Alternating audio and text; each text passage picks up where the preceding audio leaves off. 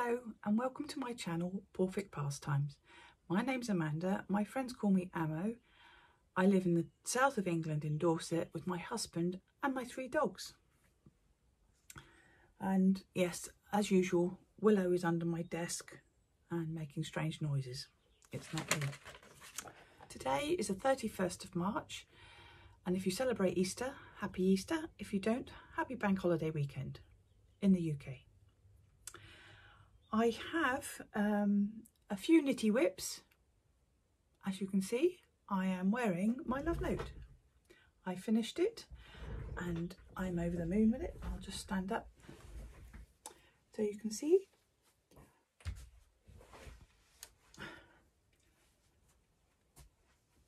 I did the German short rows in the back and I made it slightly longer than the pattern. I think my side seam total is about 17 inches, 16 or 17 inches. And I decided on the just below elbow length. Another thing I changed was the amount of ribbing. I didn't like the skimpy 1/2 inch ribbing. I had to make a few less decreases than the pattern asked for. But I like the fit of it now, and again, like I say, it's a fair bit deeper, as is the hem and the neckline. I just didn't like the skimpy tiny little ribs that it did, and they were stretched out, so I took less decreases so that it wasn't quite so stretched out, and added a few more rows. And I'm really pleased with that. Somebody asked me, I think it was in the last episode, about the 2 shawls I have behind me, and they are here because this is my craft room, and as you can see, it's an old conservatory, and I get cold drop down on the back of my shoulders, especially when I've got my head down and I'm sewing or busy or whatever. So I made these to put across my shoulders when it's chilly. This one is the Stephen West Colonnade Shawl, and it goes across, and it has a button fixture at the front, which you can have in any direction really. It does have shaped shoulders, as you can see, and sometimes that's just enough. The yarn, can I remember? I think it's an Aran, probably Rico Fashion or Rowan felted tweed. I can't quite remember which it is. It was a leftover from a sweater I knitted my son. Nice flex in it. It's a lovely little pattern, and it's not massive. I'm not a huge fan of Stephen West. I think I admire his skill. I admire his ability to make all these weird and wonderful patterns, but the weird and wonderful is not me. And I haven't done a knit along with him or a crochet along with him, simply because I don't think I could bear what's coming next. They're a bit too out there for me, I'm afraid. The second shawl is the Forest Path hat. Excuse me, I'm trying to read from my note. Forest Path hat by Patricia and Fortune. I've made it in Rowan Moordale double knit in the colour Tie, which is a wool and alpaca mix, and this is 250 grams of yarn. It's got a bit of a bubble there because it sits on the back of my chair. Can you see the pattern? They're like little forest trees, and this is a lovely big size to wrap round anyway on the shoulders. Style it how you like, really. I really enjoyed making this one. The monotony of the stocking stitch is broken up by garter stitch, and it has a frilly little edge with picots. See? There we go.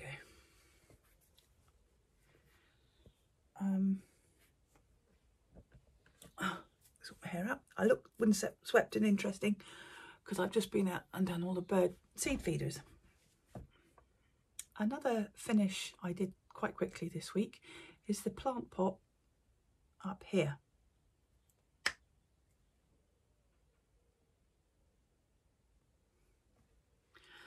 Now, you know I like covering my plant pots. I usually did fabric, but this time I just did a crochet one.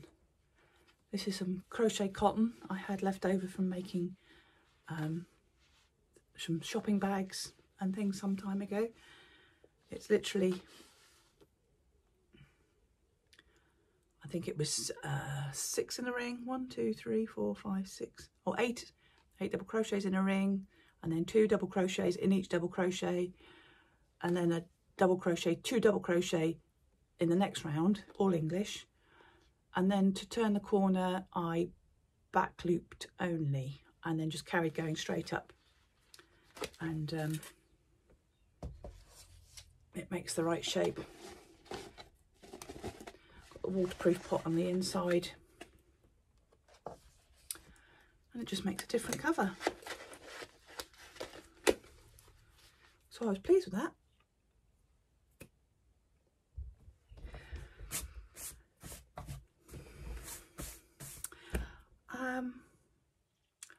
Works in progress. I have Clarice next to me who will now demonstrate the Mökki, as that's getting quite big now for holding in the hand.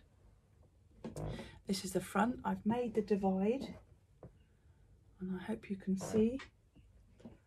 I can't really lift Clarice up, she's too, I'm just going to tilt you a little.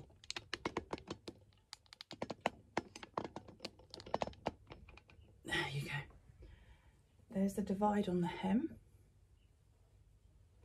I showed you, I was here last time. Here's my little sea glass progress keeper from Lily and the Bee.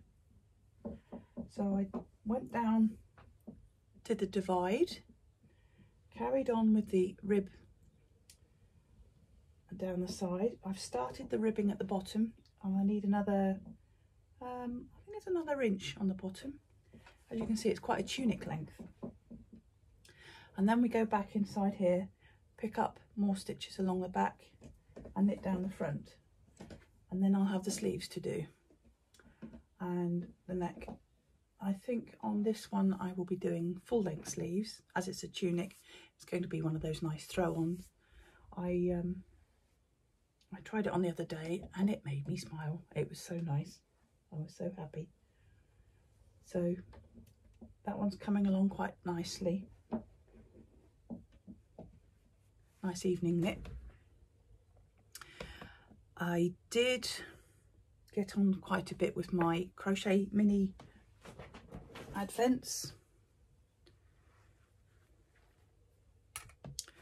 I think last time I showed you I just finished the dark maroon red, so I've done a few more,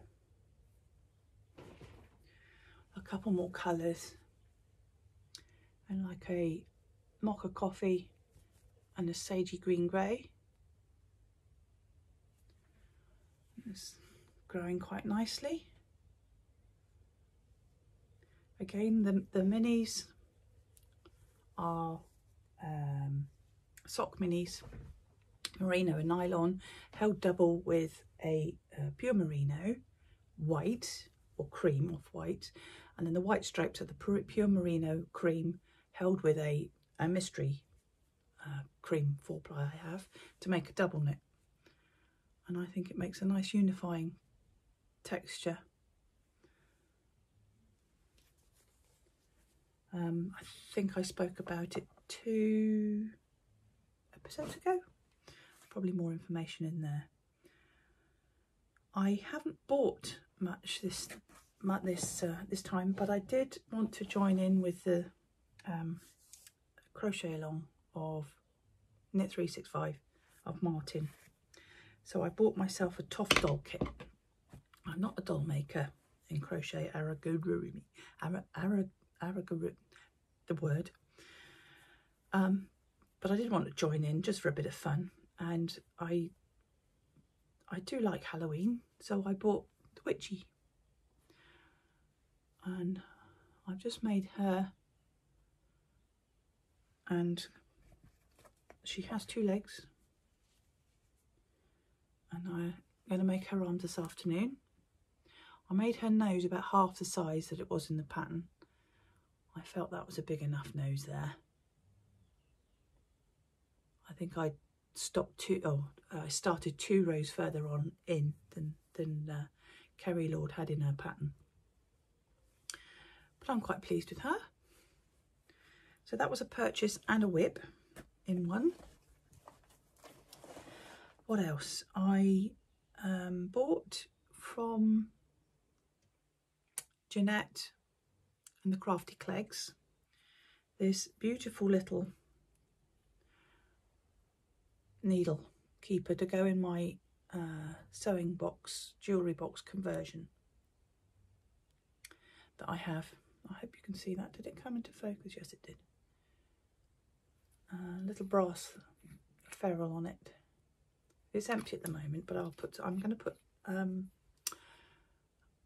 to put yarn needles in it, not the pointy ones. So I bought from Jeanette a little acorn that she has. Excuse me.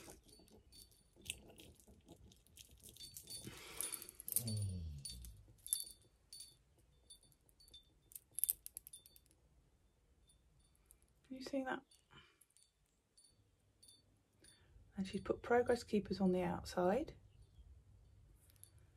and on the inside it unscrews, and she's put some stitch markers, of which I've just dropped one, and I just thought that was so sweet. I'll have to find the stitch marker in a minute. It's lovely. And that hangs up all my progress keepers and stitch markers that aren't in use. I hang up, just a minute, I'll get it down and show you. There we go. I have a piece of chain. It's a very chunky piece of chain, and I have it hung up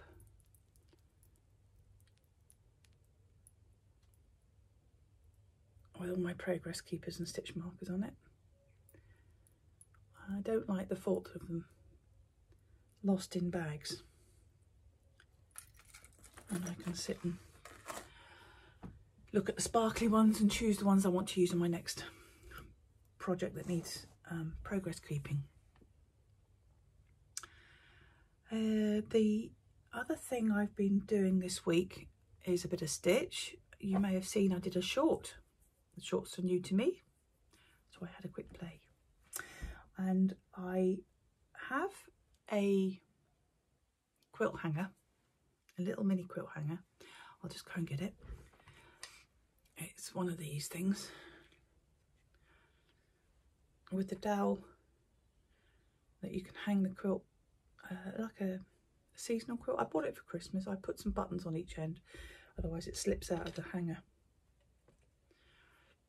And I did a Christmas mini quilt, embroidered quilt, to hang up as a display, and I thought I'd like to do some seasonal ones. So I have lots of old tablecloths, napkins, linens, and to use them up I cut a piece of tablecloth. It's a sort with the jacquard. It has leaves already in it. And I was earlier stitching this little panel, which I've now attached to the main panel. I've added a crochet daffodil, and I'm just doing feather stitch and some detached daisy chain. I'll add some beads in those ones, and I will make little sections and hopefully fill them up. And how I came about this was I made a thought cloud.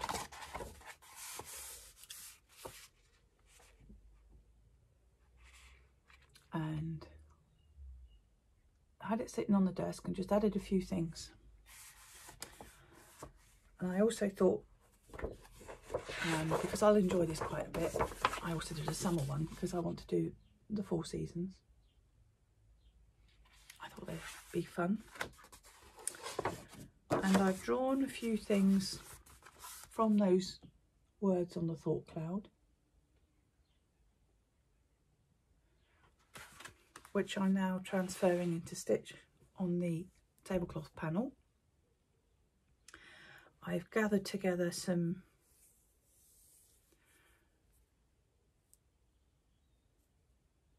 bits of ribbon I found in my stash.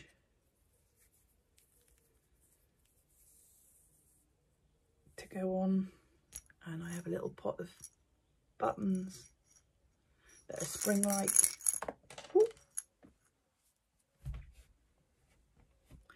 And I'm gathering together some summery ones as well, and I'll just keep adding bits until I'm happy with it, and then cut it to size, back it, quilt it down between each panel and bind it, and then it can go on my little quilt hanger for a seasonal. We're still in spring. It hasn't arrived really. I had a beautiful day yesterday. You may have seen my walk with Gwynnie out over the downs at the back of the house yesterday. It was so lovely just to go in the sunshine. Absolutely over the moon to get out. And today it's grey, it's cold. It looks like it's going to rain again. Yeah, it makes me so sad. I'm just going to have a sip of coffee. My coffee doesn't go cold. I have a heat pad that switches on and keeps my coffee warm when I put a cup on it. Absolutely one of the best things I've ever bought. I'm quite a slow coffee drinker, but I'm a big coffee drinker, so I like my coffee to be just right. And that saved me throwing away so many cold coffees because I forget about them. I think that's about it for this week. I can't think of anything else. I will keep you updated with the usual progress. I hope you have a lovely Easter, and if you're seeing family and friends, I hope you have fun. We're very quiet here. I think in the UK today is the only day of the year that all shops have to shut to comply with law. It's a thing they brought in when they started open on Sundays. Had to keep one religious Sunday. I think a lot of people see it as just a grand bank holiday now. We have John's cooking pork salcomboca this evening and dauphinoise potatoes, and I'm very much looking forward to that, and I'm sure the dogs will have their bit as well. Other than that, I think that's all the news.